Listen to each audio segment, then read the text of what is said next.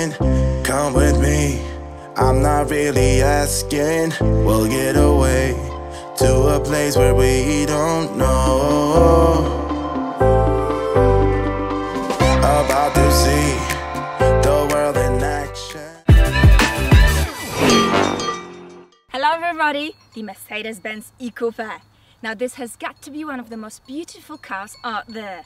It's curvier, it's sexier than the E Saloon. It's just lovely to look from the outside and it's lovely to look from the inside. But what I want to know if it's just as lovely to drive. So it's time to hit the road now.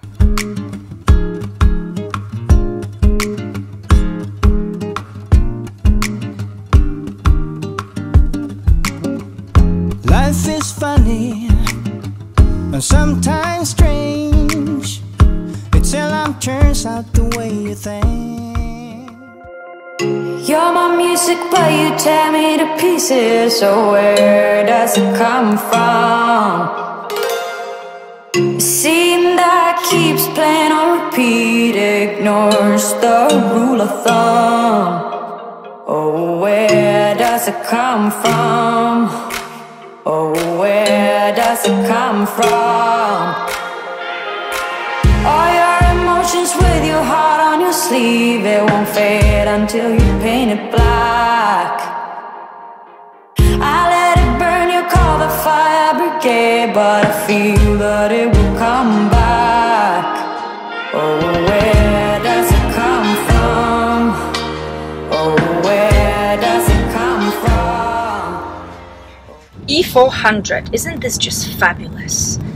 We've got the 3-litre V6 engine which produces 333 horsepower, 0 to 100, 5.3 seconds ride. Now this is a big body, 2,000 kilograms to push along. Fuel consumption, interesting situation. On the motorway we're looking at 8 to 11 litres. But in the city, it's shocking, up to 18 litres. So, tootling around town is going to cost you a little bit of money. Now, this is an amazing Mercedes-Benz, is it? No, it's not. Now, the gearbox. In the comfort mode, everything works ever so smoothly and seamlessly. You just lightly brush your foot on the accelerator, and the car gives you a nice little poke to get you moving. Now, in the sports mode, let's put it onto sport, things aren't as smooth. As soon as you put it on, the suspension firms up, and when you put your foot down,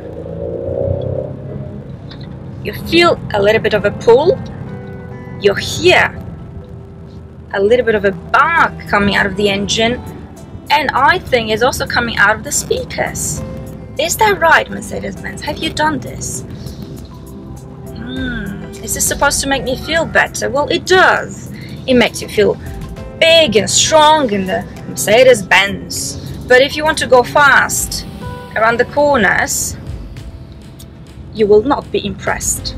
The car the body is so big and it just sort of tends to roll. Yet, it isn't the kind of unpleasant, nervous rolling, but in general, if you put it in sports mode, you will get tired if you're going slow.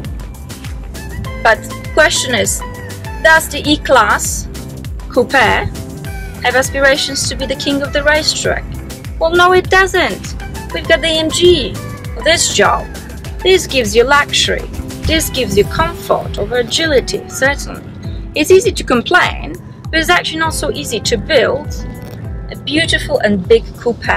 Once upon a time, Mercedes had the C124. Now, that was a delightful car to look at and still is today. But ever since then, Mercedes just didn't get it quite right, did it? Well, the things have changed. We've got the E Coupe and it's just amazing. Serious Mercedes-Benz, isn't it? Now, this model, this generation, is based on the E Saloon, because the previous one was based on the C-Class. Being based on E Saloon, what does this mean? It means that the body is bigger, you've got more space, but despite all that, it's 100 kilograms lighter that the model it replaces. Now, if you're driving long distances on the motorway, I mean, you will absolutely love this car. The suspension, it does some magic here. You can't feel a single bump. It's just like floating on the top of the cloud. It's lovely. There's no noise coming through from the outside except for the noise, the engine noise of the speakers. A little bit of that. The seats are lush and comfortable. I mean, this is like being on another planet. It's like being in a spa. So while you're getting pampered in the spa, you can play with the entertainment system, the touch controls, which, by the way, do take a bit of time to get your head around, especially a blonde head like mine. In terms of visibility, well, the rear window is rather small, so the view is a little bit obscured. Then you have that thick pillar here, but what you also have is this. You've got no pillar between the front and rear side window, so you can just be cruising around town with your windows down. This is what you desire. Before we finish up, let's talk money. This car costs just over 78,000 Swiss francs in Switzerland. Now, it's just so easy to get carried away with all the options out there.